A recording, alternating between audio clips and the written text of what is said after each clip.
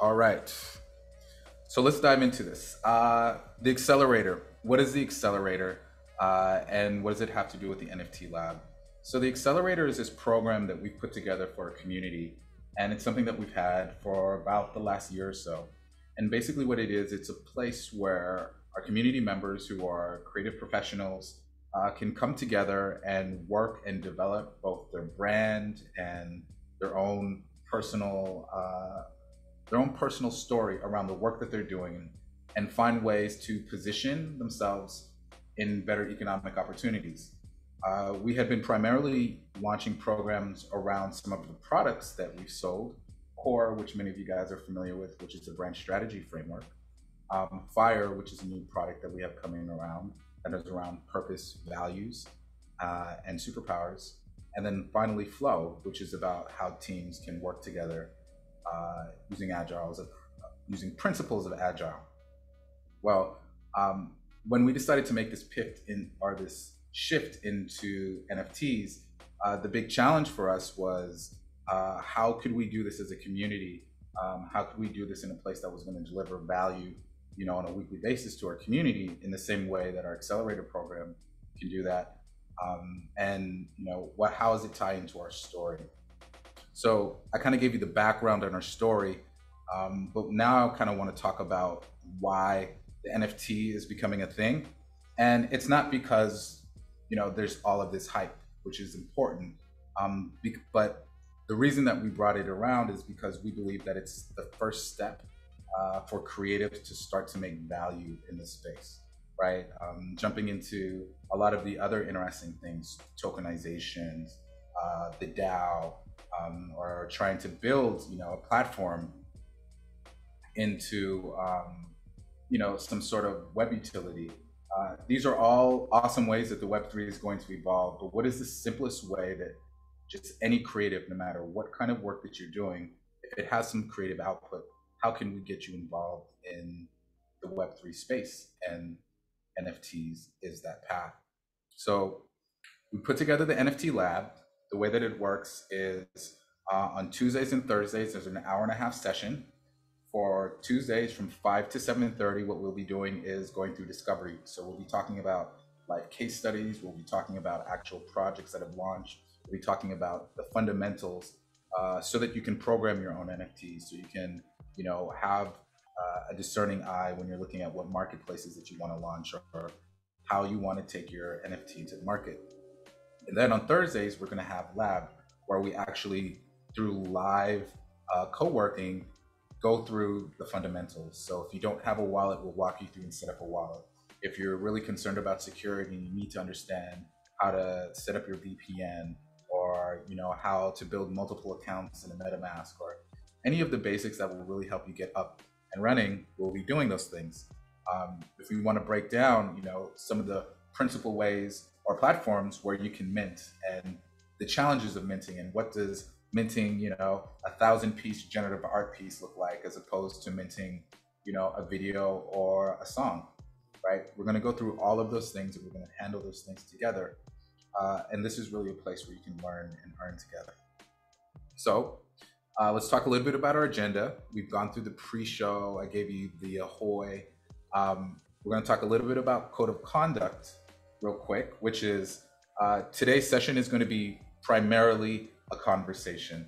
And so what that means is it's important that we use some Gestalt principles, excuse me. And the way that it works is it's like this. I cannot tell someone else what to do, but I can tell somebody an experience that I've had or a firsthand experience that I've seen. For example, I don't have a Bored Ape Yacht Club NFT, so I'm not going to sit here and tell you what it's like to mint that. What I have seen is I've seen somebody post it for sale. I've seen somebody transfer it in between their wallets. So I can talk about those experiences, but I've never minted one. I don't own one, so I could never say, hey, I would do. It's not happened. So I got to keep it 100. Please, on your behalf, keep it 100. And then we're going to move into the drop-in. So the drop-in is a little bit about who you are, where you're at, why you're here, and what are your questions around the NFT space. And then we're going to have an open convo. We're going to talk about some of these challenges. We're going to talk about some of these curiosities that you have. We're going to share from our experiences and the cumulative knowledge that we have. Then we're going to dive into a preview of the syllabus for the NFT Lab. So the goal is for it to run monthly and to be based around the fundamentals. And every month, it's just updating with the latest, techniques and protocol on the web and how people are learning. So every month, you'll get this learning opportunity, and then we'll end with the upload. So what today's session was like for you. If there's anything that you would share, any feedback for us, and if you're interested in signing up, you guys can sign up then. So that's all said. Let's dive into the drop-in. So our drop-in is how we like to check in with you and kind of see where you're at. We always start with your name, location, what do you do, and what do you want to get out of today's NFT Labs preview? So I'll share, and then we can popcorn. If you'd like to drop in, kind of raise your hand, and I'll bring you onto the stage. And then for our folks that are on stage, we'd love to have you drop in. So let's dive in. I'm Keone. I'm located in downtown LA. I am a brand strategist turned Web3 adventurer and catalyst for the system. And what do I want to get out of today's NFT Lab preview? I would like to get, a feel for where the community is at, for some of the challenges that you guys have, and an understanding of how I can better provide those resources for you and give you guys a space to grow using NFTs. And I'm complete. We've got Brian. So Brian, drop in, brother. Hey everybody. Hey.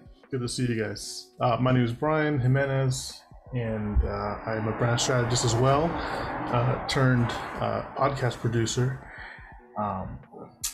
but also been dabbling in the NFTs space for just a little bit since about mid last year. Even though I actually had seen the advent of NFTs about six years ago, but I didn't have a community who had the vision to see where it was going to go, so I didn't do anything with it at that time. But what I'm looking to get out of this is to be able to collaborate and see how we can make interesting things happen with NFTs together, and capitalize on the opportunity of this growing space, not just in the art space. There's many other areas at NFTs that's going to have an impact. So I'm Brian, I'm complete. Thank you for that drop in, Brian. Tino. Hey everyone, so I'm Tino. I'm located in Mid-City, LA. I'm a business designer, so I try to help businesses with creative and UX in brand strategy. And what I want to get out of today's session is how, what is NFT, like the basics of it. I dabbled in it, just, investing in it almost blindly.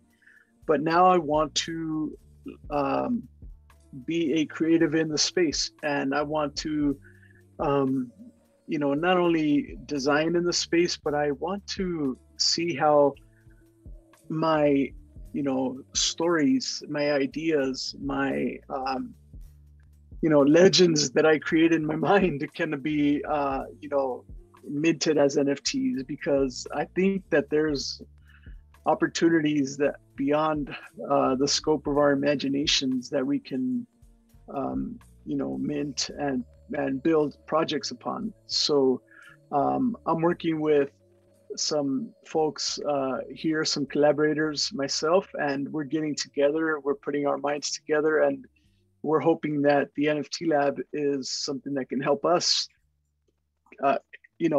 formulate a plan, but we need a base. And so we're hoping to learn that here. My name is Tino, and I'm complete. Thank you for that, Tino. Sergio. What up, what up? Sergio Ariza here from La Ciudad de la Furia, Buenos Aires, Argentina. I'm a brand strategist to pay the bills. I'm a workshopper for the thrills, and Web3 and NFTs is what fulfills. So what I want to get out of today's session, I think I just want to open a space, a conversation to, be aware of what's happening. I don't want, or I don't pretend that everybody's going to leave the session and just know what's an NFT or what are the different networks and all that.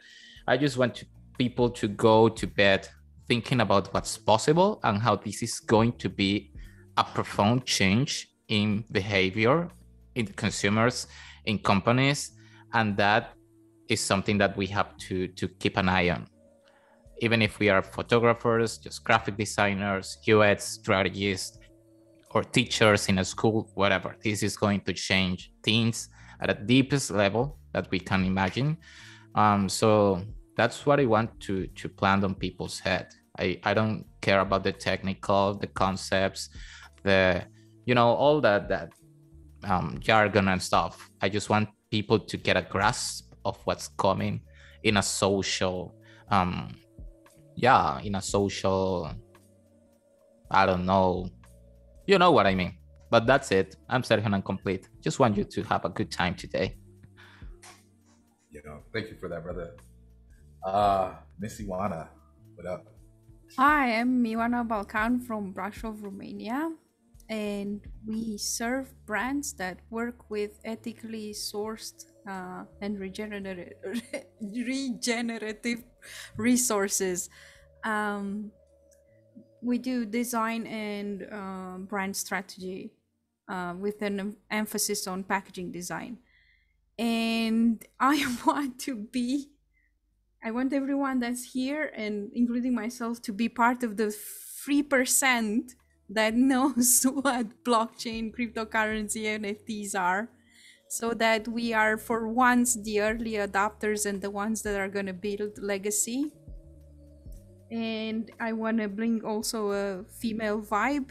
It's a bit male orientated, no offense, I know, because it's from gaming, business, and everything, and I want for empowerment for people that don't have material opportunities yet, to create communities and own NFTs and own spaces in blockchain and play to win, whatever that gets us through the threshold and helps us find opportunity and abundance. And actually, I'm very excited to join the NFT Lab because I went through Accelerator, which for me was life-changing, and I want to understand how it can apply to our storytelling tool called Animus, and I'm ready to actually go. Thank you for letting me share. I'm Ioana and I'm complete. Thank you, Ioana. Awesome, guys. Those are some really great drop-ins. So what I'd like to do is to move from the drop-in and to dive into, our conversation for today. And the way that I'd like to open it up is to start with what are just some of the questions that we have in this space. What are the things that are top of your mind when you guys talk about NFTs and you talk about Web3. We had an awesome chat with trying to think, what was his name? Mark, yeah, early on, and he's someone that's been in the space for a little bit, and for him, his question was really about how to bring Web3 value to business. And Sergio, you talked a little bit about that, right? Consumer behavior is going to change fundamentally. This is, a monumental pivot in just the way that we are defining our online experiences, our URL experiences. So he had that really great topic, and we're going to dive into that in a little bit. What I'd like to hear is from the rest of the audience. We also have a question from Bernardo Coelho. Should I bring him up? Bernardo, do you want to ask the question in person? You're allowed to talk. Unmute yourself. Bernardo. Hello? Yeah. Go for it, man. Welcome to the stage. Listening? Yes, we are. Hello. Hey. Yeah, I'm Bernardo. I'm a photographer from Lisbon, Portugal, and I just started NFT a week ago, and I don't understand how can I guarantee that the picture is from the author and not copy from some place on the internet. I don't understand the author rights on NFT. And Okay, so for me, that's provenance. Yeah. There you go. So everyone is able to do whatever they want with the image that are available on the internet. I don't get it. Yes. So you can choose the rights. So who has creative rights and how it can be used. We'll definitely talk about that, and that's a great question. What we're going to do is we're going to go through and we're going to ask a lot of the topics and questions and ideas that we have, and then we're going to spend the next 30 minutes. We're going to try to get through as many of them as possible in this session. And if we couldn't get to it in this session, we'll definitely get to it in the next one, which will be Wednesday at 11:30. So thank you so much for that question, and I can't wait to share a little bit about it and our thoughts. Questions for anybody else?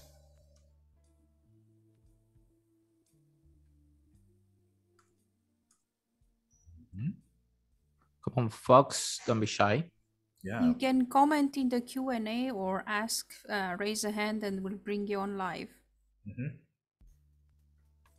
No, it doesn't matter how basic you think the question is. Yeah. Basically, you can ask like, what's an NFT? Or how do I interact with it? Where do I buy it? Or who can make it? I mean, whatever question you have. We have a question here. How do other artists participate in the NFT space? Say startup companies or nonprofits. Okay, that's a good question. Yeah. How non-artists can participate. Mirna wants to know which marketplaces we recommend for beginners. Ruth Santos raised her hand. Ruth, you want to Yeah, Ruth. come to the stage? Ruth, welcome to the stage. Hello all. Ruth, I'm a photographer living and based in Venezuela. I think my primary question is what exactly are the NFTs, and how can I begin with?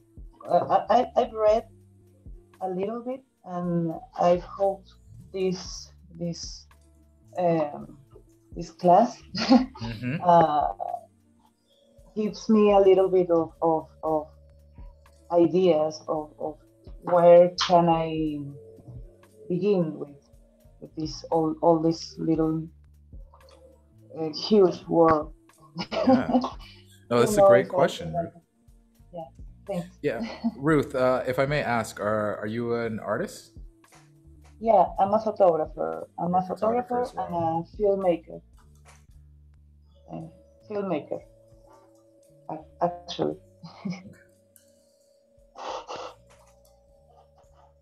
There you go. Thank you so much. Thank you. Yeah. It seems like we're getting a lot of photography in the space. That's Yeah, exciting. list free. And they are taking over. Yeah. And I think, right now that's like one of the emerging spaces in the NFT market is photography and music. Music and photography are really growing, and I've been seeing a lot of really interesting approaches to the way that they're bringing their NFTs to market. They're popping up, yes. Yeah. We just need a big headline, like, I don't know, Peter McKinnon minted an NFT, something like that, and that's going to be a snowball effect. Right. Same with Beeple. and the 3D rendering is in. Yeah, I mean, we knew that 3D rendering was going to be a thing, I believe, but as a whole, like the challenge of it, like it was just about the porting. Like we knew what it was going to look and feel like, but all of these other spaces that will really challenge you to isolate or rely on one framework of senses is where I think interesting stuff is going to play. The innovation. Okay, so we've got Keone, we have one from Adriana, and she wants to know again a little more about the basics, but she also wants to know how to work with, to seek opportunities for self-expression, and also to work with the community, like and shared values, intentions, and things like that. So it's also bringing in, I think we were talking about this in the pre-show about like working together in community, and that's something that I talked about in my drop-in. I believe like it's something that I'm interested in as well. Like, I feel like myself as well. I want to work together with a team. I have ideas. I know what I want to do, but I feel like I really want to work with a team on this. Like, so I feel that question that Adriana has there too. Yeah, and I think that's a great question, and we'll answer that at the end. And I think that'll be a perfect segue into the opportunities that are presenting in the space. Web3 has, to me, I've typically looked at the space in which I operated up until I understood Web3 as operating in a place where I was in a forced hierarchy, just because the way that capitalism operates, just the way that, our economic systems are structured. And so that made things very, very difficult, for me to find comfort working in just about any organization. Typically, I've been the owner of my company, or I've been leading startups, so I've been at the top. So I felt kind of strained, and it feels very extractive, and it feels less about partnership. And then moving into partnership, you're still operating in these same standards of who owns what and where, and why can't we just be in a pool of shared resources? These are all challenges that Web3 addresses.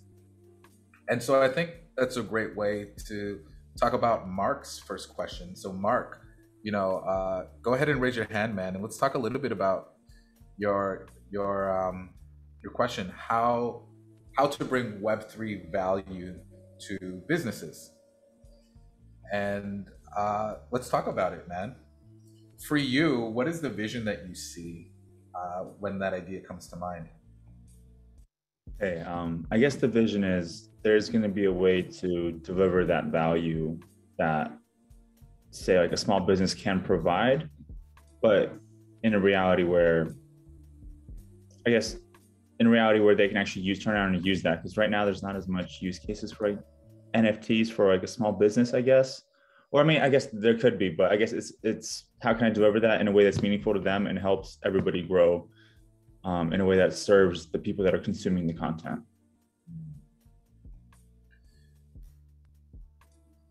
So I have some thoughts on that, and I think it's really related to structure and governance a little bit behind ideas. But 100%. Yeah, I know. That's where the struggle is. Yeah, right. But does anybody have any thoughts before I share some of the things that come to mind? Yeah, I have some thoughts about that, especially with small businesses, as Mark mentioned. So yeah, the question is basically, how does the mom and pop restaurant leverage Web3?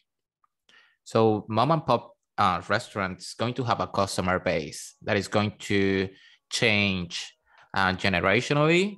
It's going to have to adapt to the new social norms. So it's basically unavoidable as Thanos, the fact that they are going to have a space on this Web3 stuff. So the way you bring value to them, that is basically the question, is almost the same, I would say, again, than the way that we bring value to small businesses with brand strategy, just bridging the gap, because you cannot provide value to them with Web3 stuff if you cannot explain them why will they need it and what can be done with this in their business. So the specifics, the implementation and all of that, that's coming later. But the main way that you are going to be able to bring value to those small businesses is by understanding what can Web3 do for their business, and just being able to assemble a team and implement it. That's it. I mean, you need to own the concept and being able to communicate it to small business owners. That's the way we create value, no matter what's the issue, no matter if it's brand strategy, Web3, Web4, whatever. It's just owning the concept and being able to communicate it. Yeah, and does anybody else have any thoughts? Because I'd like to riff off of that a little bit. I had a conversation earlier this week with the founders of was it Venetian Punks, Crypto Venetians in Venice Beach, and there was one of the bicycle guys that drives folks around, and we're sitting there and we're talking about this, like, what does the Web3 mean, and like, what is it about? And his remark to me was all like, I don't get, the NFT thing and tokens, and I explained to him, think about it less around the technical concepts and to think about it more on the philosophical concepts, the woo-woo, right? And that's what I think it makes it really difficult, because we have over the last 100 years, our relationships have become predominantly transactional, more and more so with the advent of technology and the way that we interact with each other. I always refer to this concept around Dunbar's number. Now, Dunbar's number it's approximately 150. A psychologist named Dunbar tried to identify what is the most deep relationships that a human being can have. It's about 150. And what that kind of talks about or infers is we as humans have always been social creatures. We've always been nomadic. We can't scale value. We can't have truly 1,000 deep friends. It just doesn't make sense. And so that shows that we're predisposed to have deep relationships with people around trust, right? Around our ability to contribute and to be in service. Simon Sinek talks about this in Leaders Eat Last.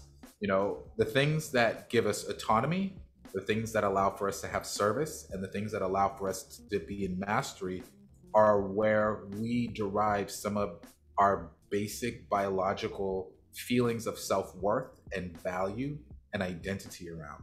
Now, this is a philosophical and this is a biological construct that I'm saying right now, but basically as a whole, relationships and connection is quite literally the currency. It doesn't matter what the tool is, whether you exchange that value through an NFT, whether you exchange that value through a social token, or whether you exchange that value through a token of value like Bitcoin or Ethereum. And I think that's important to share with a lot of these smaller businesses because they thrive in that space, right? So the way that I've looked at how to bring value to businesses, particularly startups and smaller businesses, your business, if it's been around for a while and you're like a neighborhood business, it's because you have relationships within the community. And so the challenge that you have to get them onboarded in the space is to ask them, how can they track their relationships with their customers, right? Because in a way they're tracking them already. They know when, Bertha comes in, that you see that comes in every Tuesday and Thursday to your corner grocery store with her aunt and uncle, and you've seen them and their children grow up since they were yay tall, right? There's been a value of exchange in that, whether through conversation, whether through actually purchasing of goods. Sometimes they may need goods and you're investing into their family and you're providing goods to them, right? You've always done that. To me, the concept of Web3 has always existed. It's just we've been in a world where it's trying to capitalize and extract the value out of it. Now we're like, how can we just bring it back to a place where we can connect again and share something of value in between us. I think it starts there. Those are the conversations that I've been having around smaller startups. I was talking to my uncle and his neighbor who's in Jamaica, and he's like, "So what is this NFT thing, Keone?" You know, and I'm just sitting here like, you know, it's like, you know how you got the friendship, you know, over here with Charlie? Well, it's the same thing. What if you guys had like a special way of sharing that value that didn't account for money, but was as good as money? And it's like, well, then ting there don't make sense. I just take him domino set. And I'm like, well, all right, Pop. But it's the same thing. That domino set could have been a token. It could have been an NFT. And then he's, you know, can this physical thing be an NFT? Yes, that's a whole other conversation. But those are my thoughts. Mark, you know, I'd love to get your feedback on that. I think that's a really great explanation. I think I really vibe with kind of the way you were explaining it, how there's always been that value there, whether it's they can't cover for groceries one week and you're just like, yeah, I can help you out like that, but that technically is value being exchanged. I think it's interesting how the actual transition between that value, how you can, well, that's what kind of Ethereum does, but that's a really, really like, you have to shift the way you think to kind of understand that as a business owner. And that's kind of the battle. Yeah. And here's the thing. I actually think that it will be harder for mid-sized businesses and larger businesses to make the shift into Web3, because the way that they've structured their business is fundamentally extractive. It sort of requires someone to be in control and someone to take advantage for you to wield control over the way that your service or your product is delivered, right? You know, I'm going to go back to the very first slide that we opened today's show with in the download, and the difference between Web 2 and Web 3. Like Web 2, they're expecting for you to get paid based on time. Web 3 is no, you're going to get paid for the value that I think you're worth. Completely different mind shift. And our relationships, you know, when you talk to like my family, you talk about, you know, an uncle or an aunt, and like, you know, him tough, but him family, you know, like there's value there. There's that conversation around what there has been contribution back and forth around trust, the ledger of experiences. So for smaller businesses, that's how they've always survived. So for them, you know, there's going to be a platform, there's going to be some tool. Coinvise is an incredible platform for tokenization, you know, and I'm just saying that because we're experimenting with the platform and we're using it ourselves. The point is, there are going to be platforms that are going to allow for these businesses to make that shift a lot easier, right? Like, I don't think that we're that far away from, you know, and if someone's on this, you don't make this, but, you know, some platform where a small mom and pop can hop on, create their own mini token exchange, and create their own rewards program around their product or their service or their restaurant or whatever. And then instantly, as soon as the customer comes in, they're taking fiat, they're getting paid back, maybe change as tokens that they can redeem for something else. And then you start tracking the relationship in the exchange. You can have your own internal intranet, like around your community. That's absolutely coming. And we also have to keep in mind how early Web3 is. We're leapfrogging a lot of the tools that we need, right? It's why wallet experiences are so trash. Like everybody's wallet experience is trash, you know? Every exchange system is trash. It's because there's these huge gaps in the value delivery system. It'll get better. Kiona, can you Yep. make a quick intro into what Web3 is, please? Yeah, let's talk a little bit about Web3. So, quick show of hands, because I'd be really curious. How many here on the call knows what Web3 is or has heard of Web3 but doesn't understand?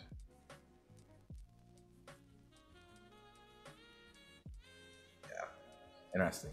So Web3 is what we're calling this latest iteration of the web. Web 1.0 really started with the advent of the internet in the 1990s. And we saw some of the early sites about, you know, mostly being portfolio sites where you would broadcast information. You had the earliest form of social networking, which was forums. So if you're on GeoCities, you know, or in any of the chat rooms, IRQ, all of those little things, right? Then you stepped into Web 2. Web 2.0 was really about the evolution of some of those basic experiences that we had online. So what are some of those Web 2 experiences? They're the things like Black Planet, if you remember that, Asian Avenue, Zanga, MySpace, right? Those were really the sites that really allowed for us to expand and explore the web. And they're significant because there was a change in the way that information was disseminated or shared. Primarily in Web 1.0, it was one-dimensional, right? The larger brands or the companies, they had these websites, or they would push information to you. You would go to those places for information. You had to search for those things. That's why search engines and Google were a huge thing. Then you have Web 2.0. Now, Web 2.0 is where we as users really started to get our first experience in the creation of content. WordPress dropped. My brother had started a website called Nerd with Swag back in 2005. First Black-owned tech blog in the world. It was a crazy experience. We're like, oh my God, you mean I can talk about what I really feel about this really whack software video game? Whatever. That was Web 2.0. That's also where you saw YouTube come out. We saw Vine. We saw all of these small platforms that allowed for us to create and host our own content. Fast forward to Web 3.0. Web 3.0 really was ushered in through the age of blockchain networks. So Bitcoin, Ethereum, Solana, right? These are all networks that use these basic principles of transparency, of a ledger system, meaning that all information is locked in and tracked and accessible, and open access. Everyone had access to it, right? So now all of a sudden, we went from principles of I'm going to hold this and just share with you to all of a sudden everything is shared, right? Implicit trust is one of the foundations of us being able to exchange value, meaning whether it's money, we both share the same trust because I trust this piece of paper that has the United States government on it, and you trust this piece of paper that says the United States government on it. So guess what? We both believe that this thing is real and legit and it exists, but it's because of our relationship with a governmental system. Blockchain wants to give that sovereignty away from a government that says this is valuable to each individual, you who bought the token because you believe it's valuable, and you exchange it with other people because they think that it's valuable. And now you are a sovereign individual with control over your value, and everyone is just using a shared space. It's no difference than you and your friends having your own secret language and keying in the club when you see that person or that thing wearing that thing, and you're just like, girl, you see what they wearing? Right? It's shared language. It's a shared trust. And in Web3 is ultimately, and I'll end it on this note, it's ultimately about community. It's about your ability to sit next to someone that you trust and love and say, hey, I believe in this thing. I want to explore this thing. Do you trust me to explore this thing with me? And can you do it through participation and you just being there and being someone to talk to through exchange of value? Can we invest in this thing together? Or shared ownership? Can we own this thing together? And that's Web3. Does that make sense for everyone? Ioana? Yeah, it was Jose's ask. Okay. Yeah. Because everything happens in Web3. This is the new era of networking and community. Absolutely. Can I jump in and encapsulate real quick? Please. So the way that, and that was a great explanation, by the way. But for those who may need a more condensed version, the way it helps me to understand it is that Web 1.0 is essentially the beginning of digital libraries, where the information could be out there, right?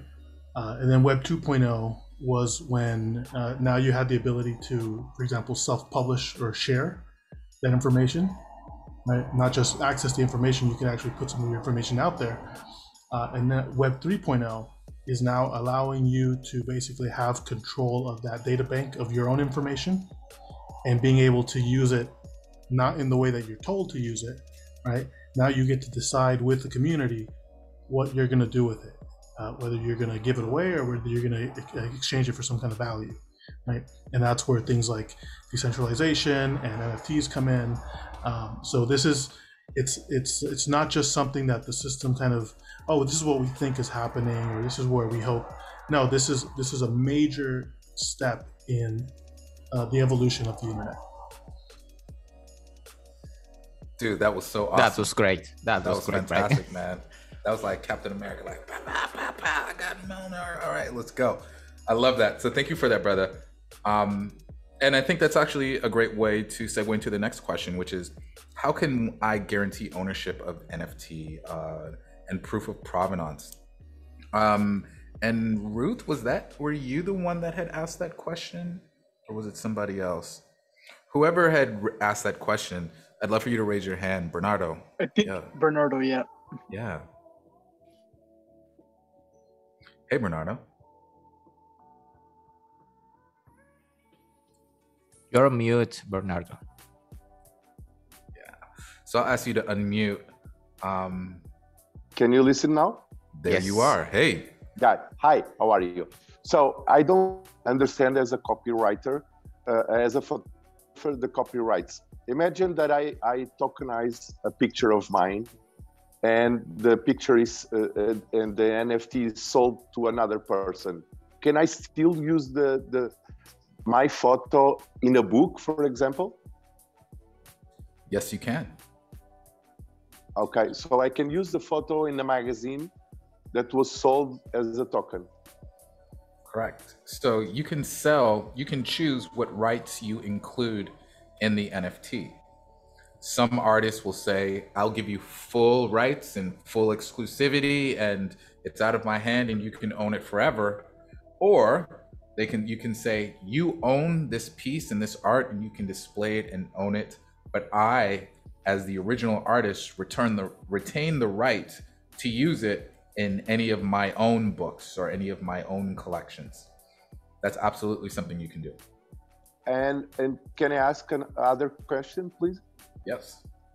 So imagine that I take a photo of the painting of Mona Lisa. Can I token? Can I make an NFT of Mona Lisa, for example? So that is public image. So that's a great question. The way that I've understood, and I've actually had a conversation around Jose with some of this, there is a gray area because as I understand it, the viewer or your audience would have to understand that it is an interpretation or perspective of the Mona Lisa as you choose as an artist, right? Right. If the intent is to make a reproduction of the Mona Lisa and to sell it as a reproduction, then obviously that would be faulty. And Okay. we've seen it time and time again in a lot of projects in the NFT space where somebody steals work. An NBA player tried to do an NFT and just blatantly ripped off a background in Fortnite. And here's the thing, trust and transparency is such an important component of your story as an artist and in the NFT space that when they see that all of these other elements that are not originally yours that you project as your own, when you see that, then that breaks the trust, right? And that breaks the value. And I've just seen a lot of these projects go to zero.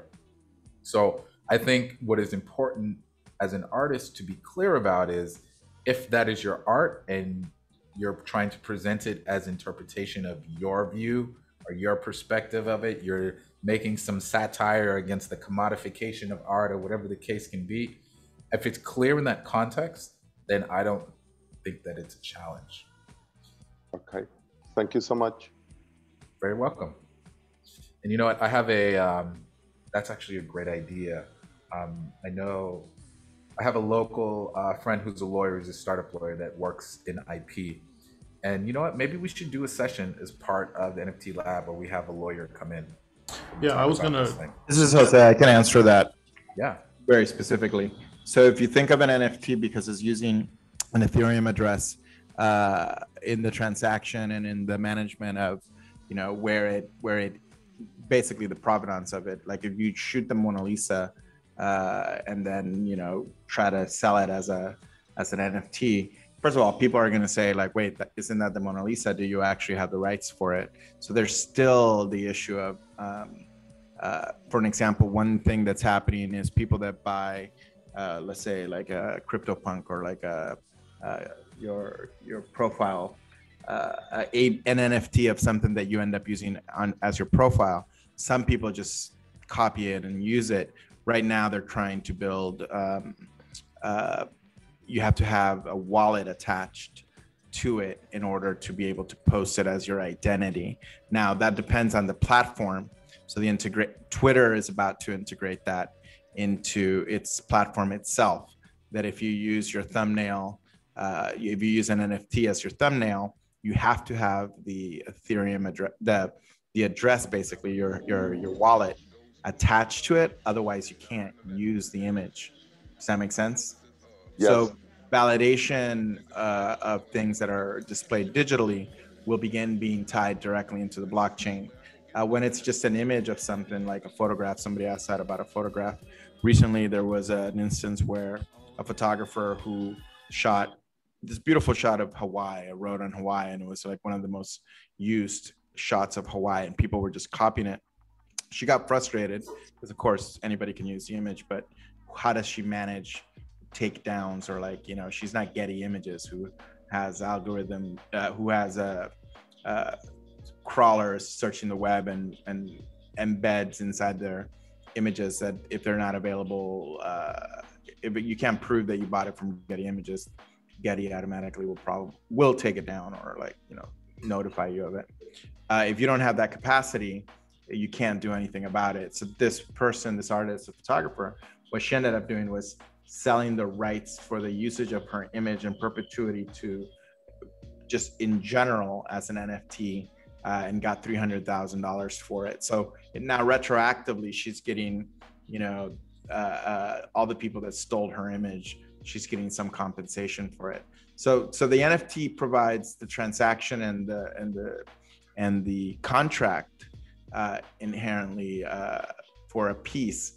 The issue of duplication, the issue of plagiarism, the issue of you know, somebody shooting the Mona Lisa and using it, those things are still, there's still technology being developed to ensure that that's not happening. But at the end, the laws of the land in terms of copyright and in terms of usage are going to apply. So again, the transaction point and the authenticity point, the exchange, it being all on the Ethereum blockchain is what the NFTs provide. And then the broader usage and management of rights is something that's developing as we speak. Thank you for that, Jose. And the mic drop. Hopefully was that suitable for you? Did that give you anything additional, brother?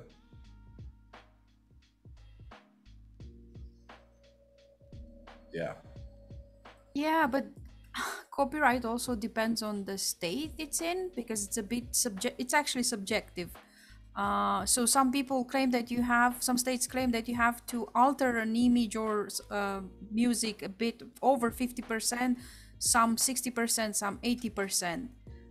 Some say that if you classify it as satire and proof somehow that it's satire, then you are safe. Then there's also things that are in the common culture of the globe. How do you work around that? Because it's in mainstream, in the mainstream media or subcultures. Yeah,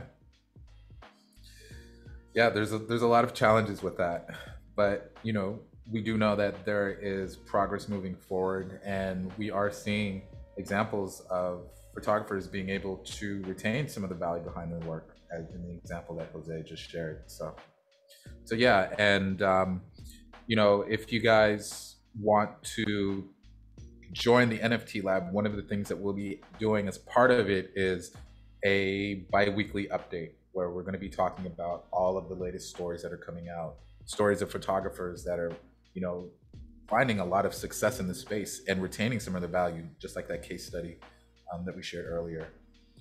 Another great reason to sign up. But we've got a few questions, so I want to try to get through as many of these as possible. The next question is, how do folks who are other than artists participate in the NFT space, say startup companies or nonprofits? And I believe Themes was the one that asked that question. So Themes, Yep, that's right. if you want to come up to the chat, just raise your hand or I'll bring you up on stage. And let's open that up to the audience members, and the panelists. Would you guys like to share some of your thoughts? Sure. Things you want to add something to your question before we dive in? Yeah, I can. Can you hear me? First of all, Yeah. I just want to confirm. Okay. Yes. So I can provide some context, right? Along with the work that I do, I'm also a social entrepreneur, and I see that the NFT space provides an opportunity for equitable access to funding, in which a lot of nonprofits and startups are kind of like a big obstacle for them is going through this whole nonprofit industrial complex where they have to keep on getting funding from different avenues, but not able to do the work that they intend to. So my question then is that how do NFTs play in a role for like access to funding for startups or nonprofits? Like, for example, if I like release a podcast or something, do I have to like showcase the cover of that as an NFT and then I can sell that, or can people just start, supporting causes using NFTs? So there's some interesting platforms out there that are doing some really interesting things in the space, particularly around crowdfunding and fractionalization of NFTs. So like here's an idea. Each podcast or a podcast as a whole, an entire season could be sold for an X number of dollars, and you guys would only produce them if you guys could get the full number of funding, and everybody that funded it could get a fractionalized ownership of that NFT. So if you could look at your donors and say, hey, donors, I know that typically we would ask for this, that, and the other, but what if we did something where our work that I would like for you to, fund, if it becomes something of an art piece that you could own at the end of, the season, and, it could appreciate in value, then you could resell it potentially on the market. And so instead of just paying me or trying to go through some RFE proposal, NGO process, if you just invested in our startup that makes this thing, and here's a result of services, research, et cetera, that we've gone on, you could completely circumvent that process altogether and do so with an exchange of value where the thing that you're providing that might be best for society or awareness or whatever to help push the organization further could also have the added benefit of being a tokened asset that your investors are investing in, and they could get return on that investment. Now, that's just a random idea that exists out there, but I'm seeing more and more a lot of creative projects or creative businesses that are fractionalizing ownership, whether through an independent creative piece like an NFT or through a community like a DAO with tokenization. Now, I think you're like sitting on the edge, because when I'm thinking about organizations and companies and nonprofits, you're talking about larger organizations as a whole. And that brings in a whole host of other challenges that come with that. But those are some ideas that come to mind. And I'd love to hear what the audience has to say. Yeah, I have a couple of as well ideas and I don't know if case studies, but things that had happened on that space. Mm-hmm. So the first thing is that non-government and non-profit organizations had a great opportunity with this space particularly. But the question is how they can use it to fund projects. Both companies and non-profits organizations can use it in the same way.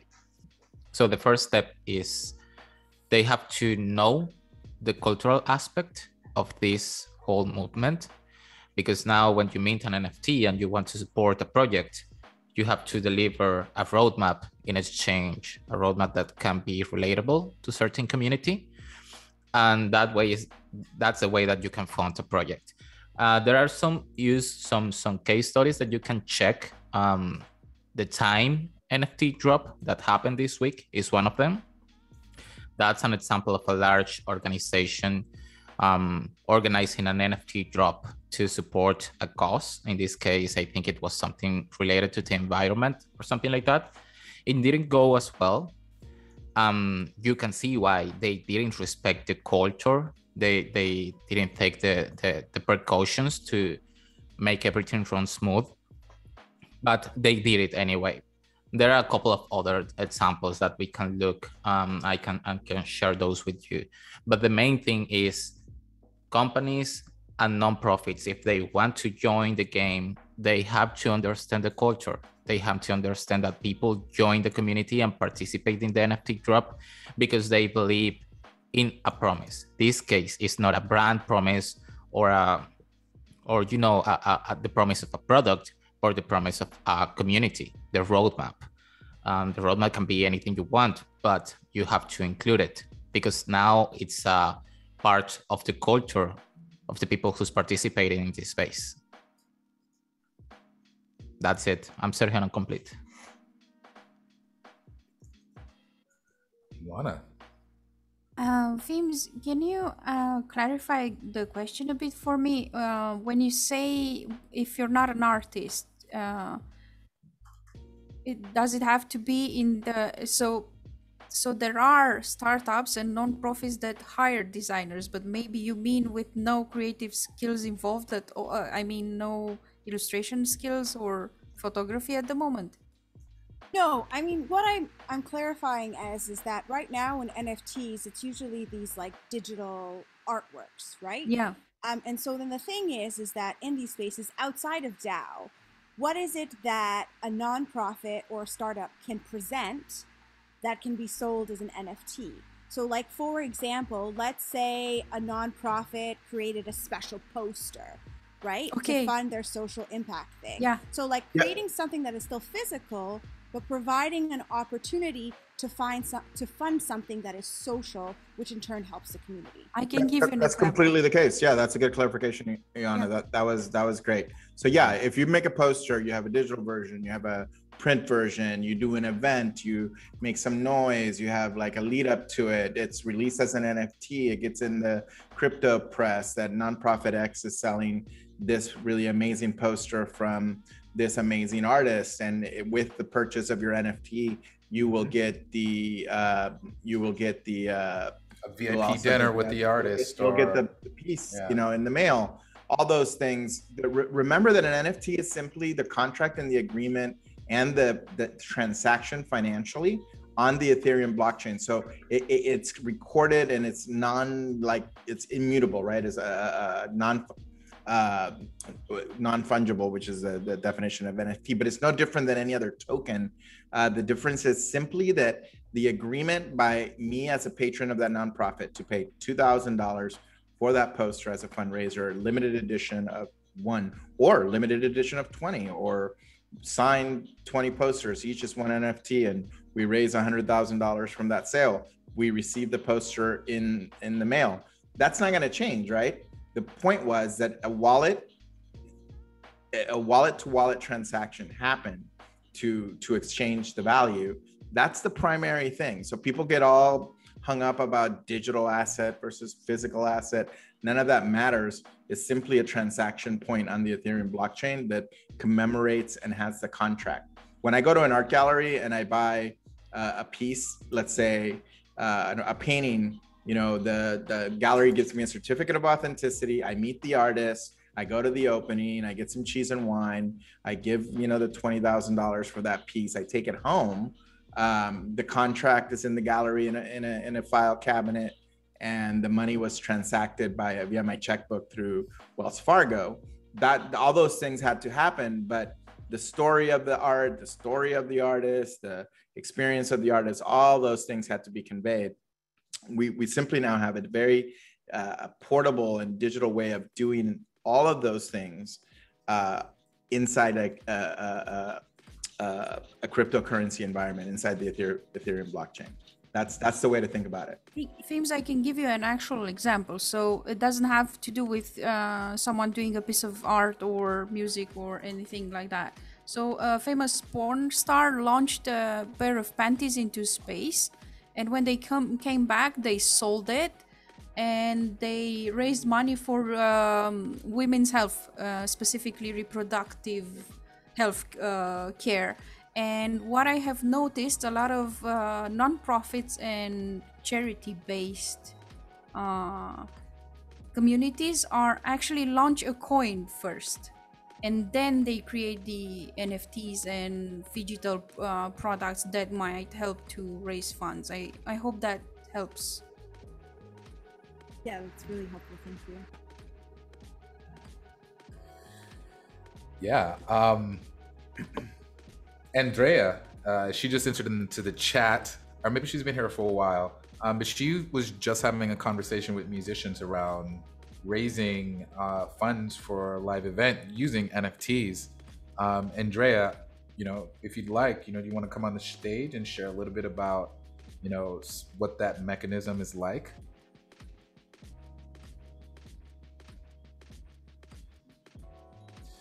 And okay, I think now, can you guys hear me?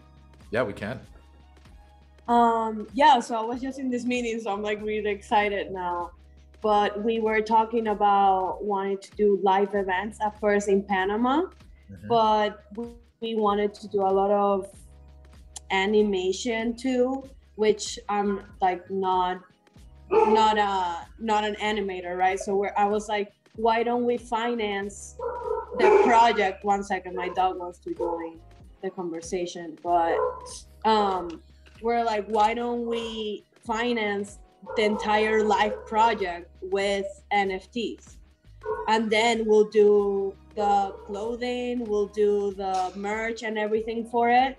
But at first, like, let's get to other people on the internet before we launch the entire project itself, to see how it goes, what works, what doesn't. And I'm completed well with all these things. Thank you for that, Andrea. Lots of insights there. And then Brian, and then we'll move on to the next question.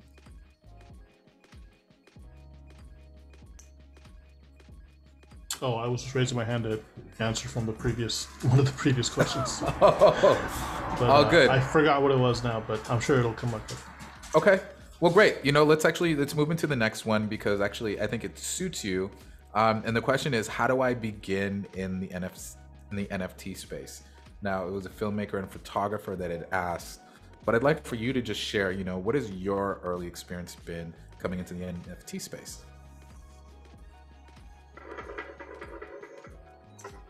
Still me? Yep. Oh, okay.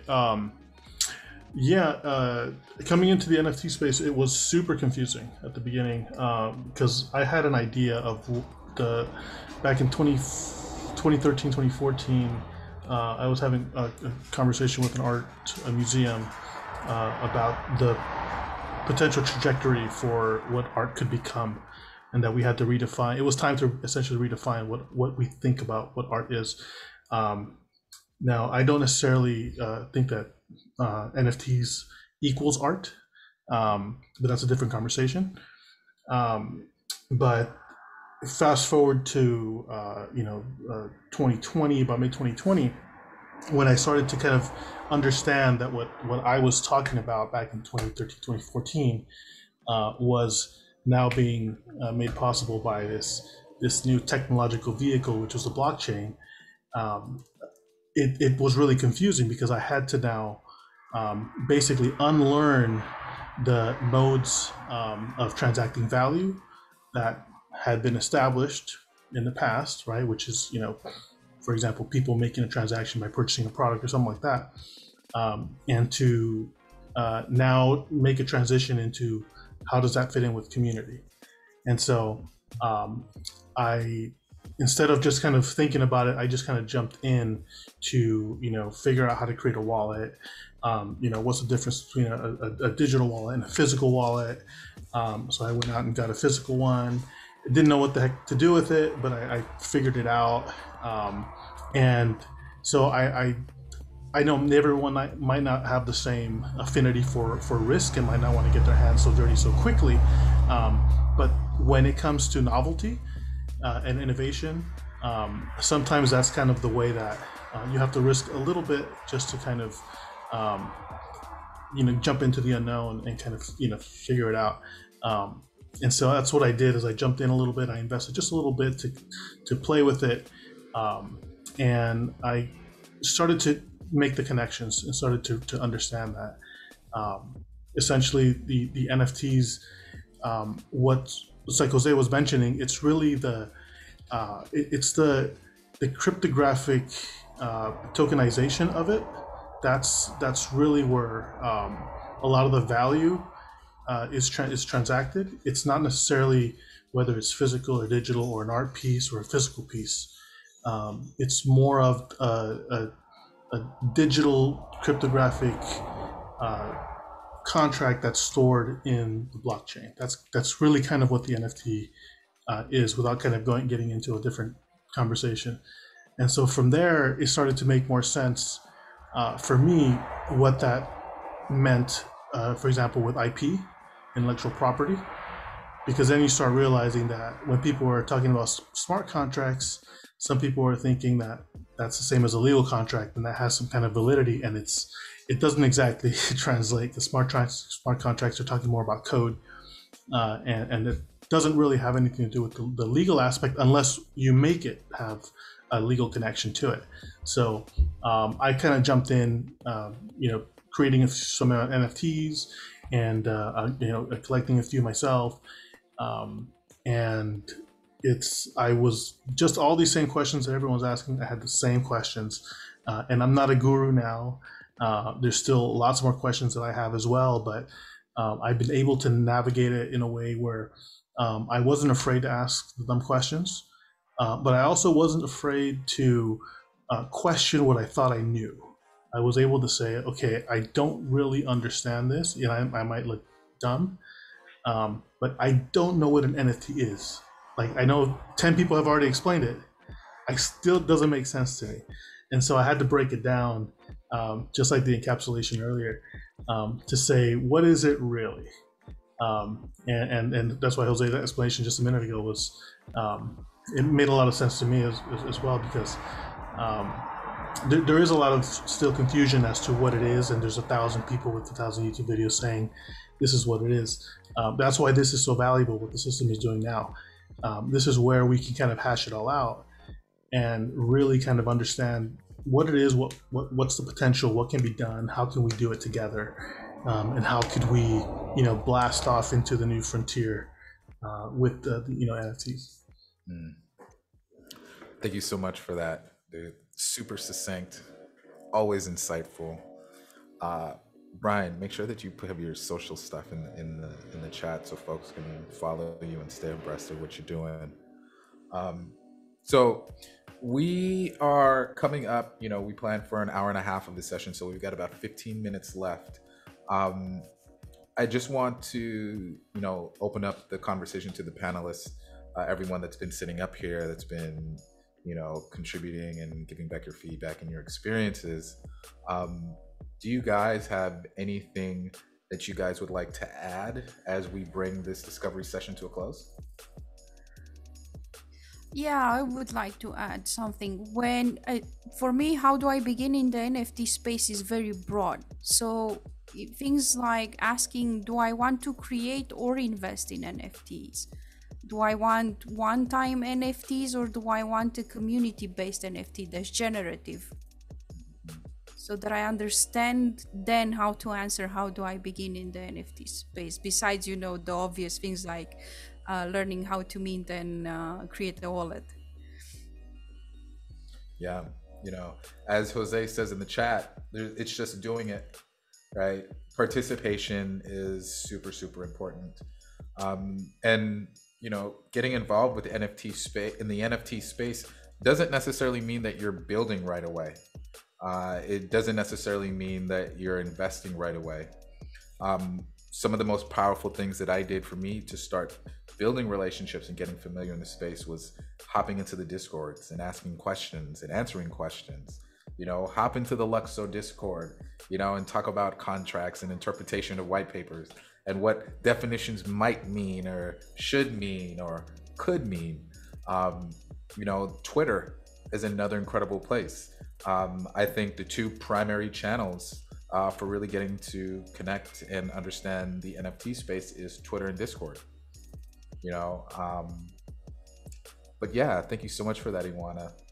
And so, I want to use this last question that Adriana asked, which was, I want to learn basic NFT.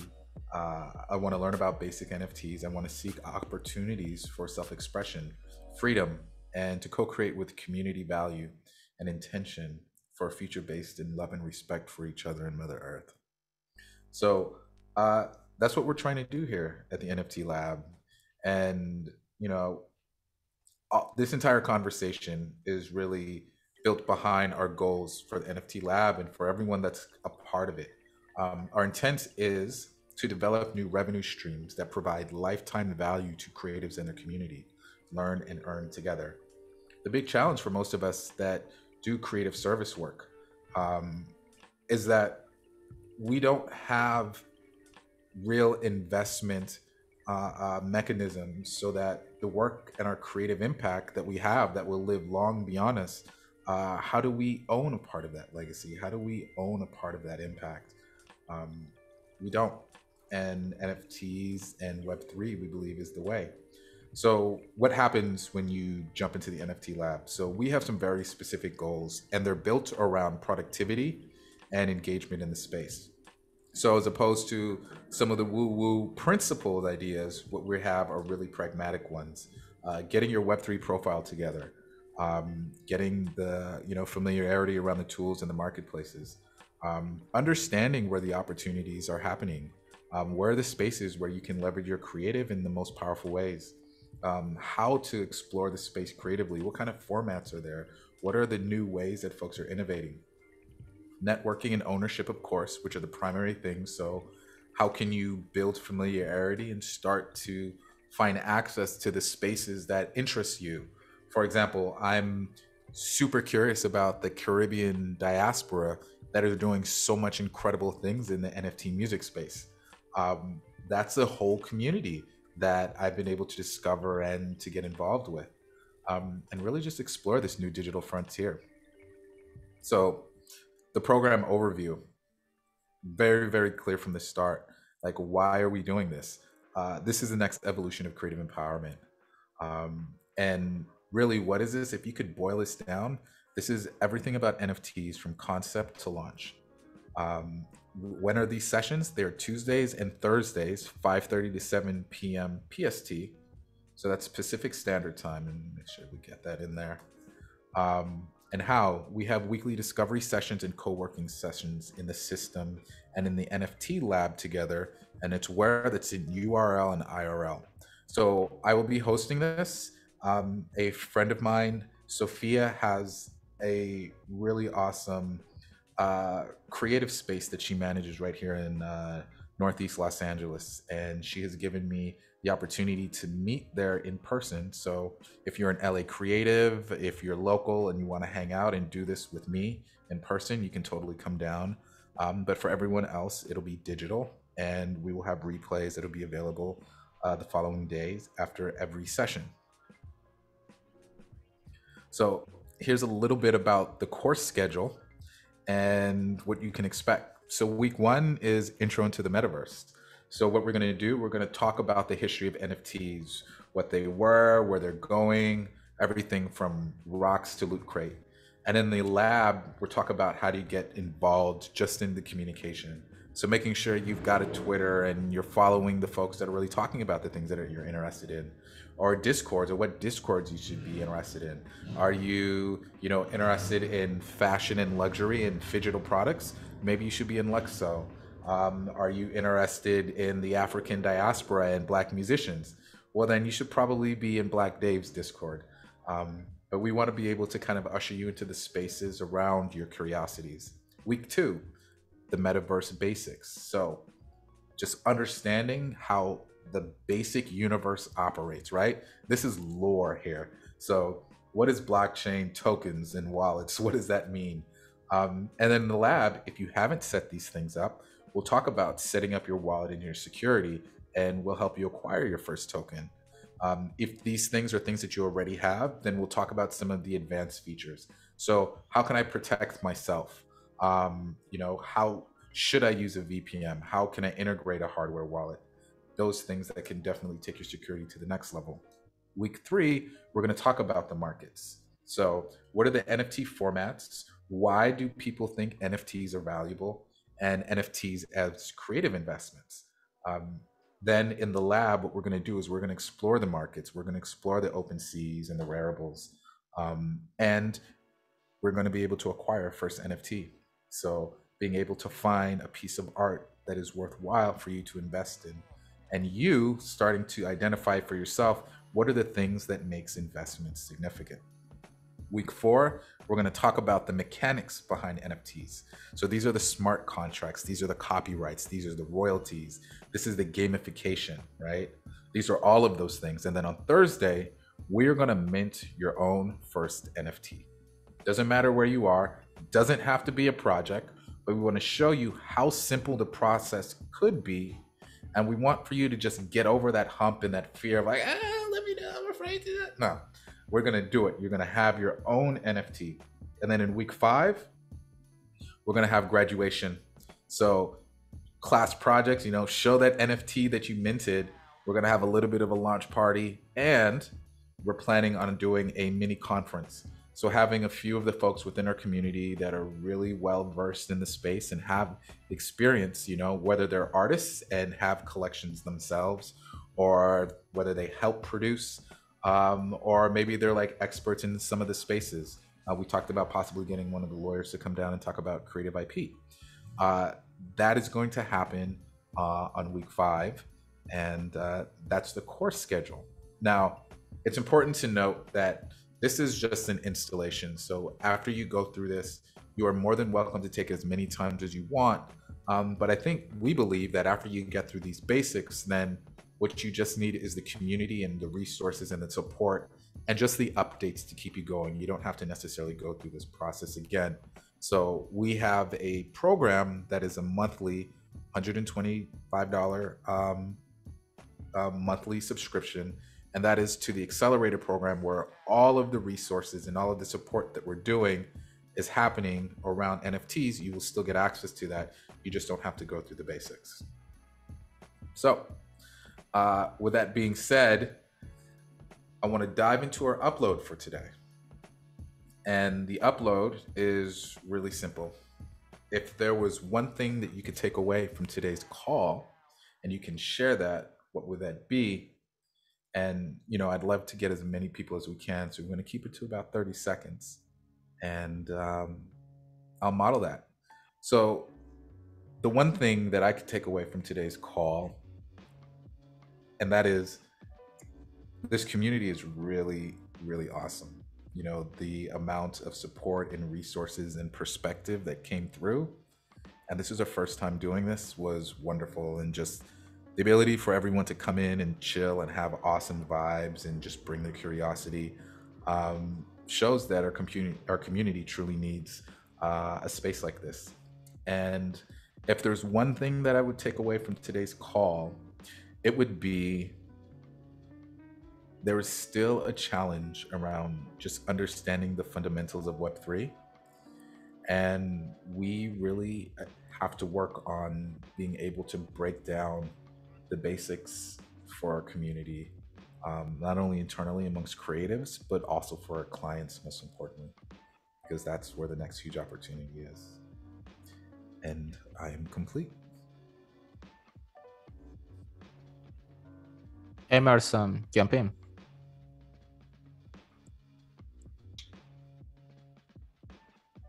Oh, there. Can you guys hear me?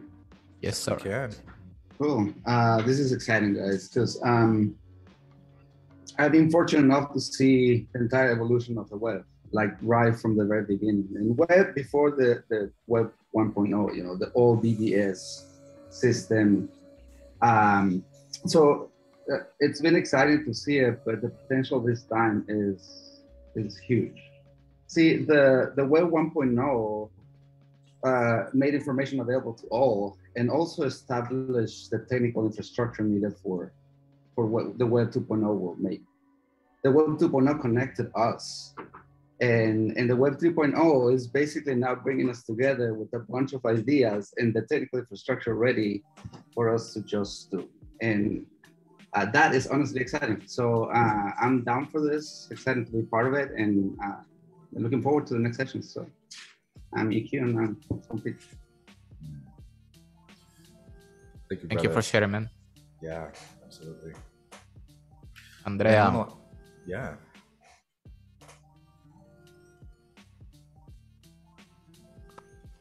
Sorry, I'm eating, but I'm just so, I don't know, mind blown to see all the crazy projects that can come up on this. And I think when it comes to like technology, it's easy to get caught up on like the things that you can't do yet, but it's awesome to know that there's so many possibilities of collaborating with people who know, and you know, never be afraid to ask a question. And that's what I take and complete it. Thank you for that, Ava.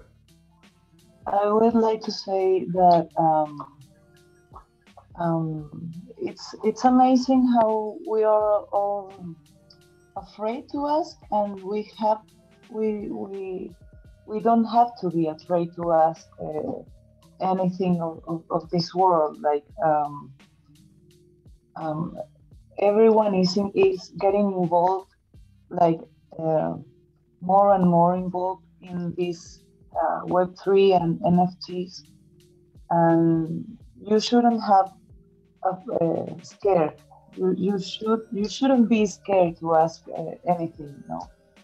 And it's a huge community, and it's out there to you to ask and know and learn. You know. That's my insight, and I'm good and I'm complete. Very good, Ruth. Yeah, thank you so much. And yes, you are absolutely right.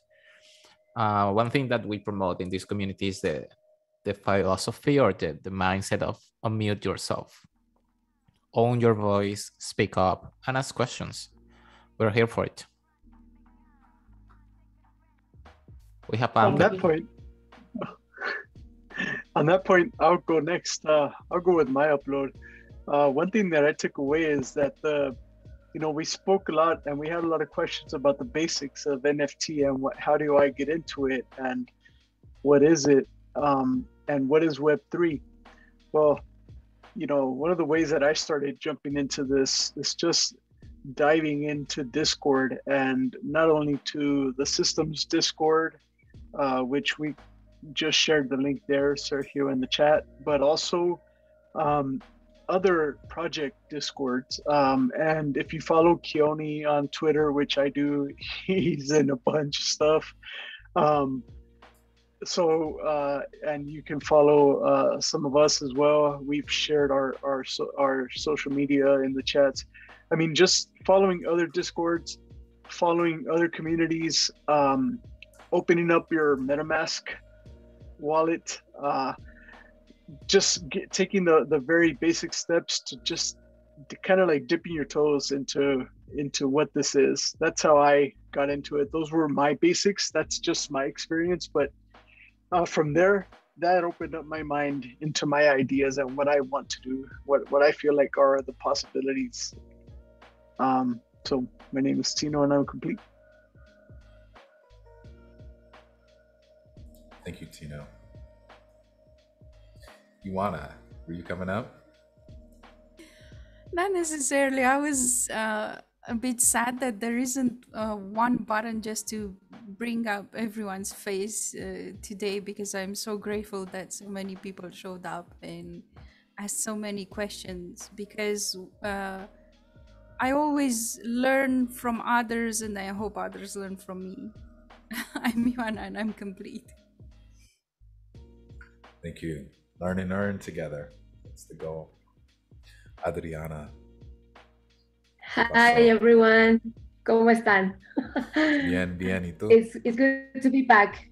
It's good to be back. I miss you a lot, guys. So first of all, grateful for being here. Seeing you again, it elevates my energy and pumps my heart. So I'm very grateful for that. For me, it's embracing unknown. It's sometimes you are scared of what you don't know, but at the end, taking the risk and having community to support, it embraces the future for us, for everyone, and it makes more easy to overcome. So yeah, I believe in love and I believe in intention, and the system is that for me. It's love and intention and seeds of love and future for everyone to live in abundance and to share with each other our authenticity and to embrace unknown because we just are here to experience life. So I'm Adriana and I'm complete. Thank you, Adri. So glad to have you back with us. Themes, what's up? Hi. So mine is most likely, my upload is most likely like just regular, I guess, not really about feels. I'm just uploading what like Jose said in terms of clarity, that these NFT, it could be a process, but it is a contract. And it also conveys that your authenticity and trust is what is going to keep you alive in this game. So, you know, uploading your NFTs and trying it out in regards to the process is one thing. But I think as a startup, as a creative, as an artist or whatever, it's really showing your authentic selves and also providing a product that you can stand behind as well. Yeah, I love that. Thank you. You know, I'm excited. Brian brought up a really spicy topic. Are NFTs art? Ooh, great question and great point. And I think you're alluding a little bit something to that. And so I think that may be the topic that we open up with. We are going to do another session, and it's going to be on Wednesday, and we're going to do it, you know, so it's easier for our international folks. So that'll be at 11:30, and I'm really excited to have that convo. And Brian, we may have to have you as a panelist on that to talk about that question. Floor is open, guys. Let's get a couple more uploads before we move on to the peace outs.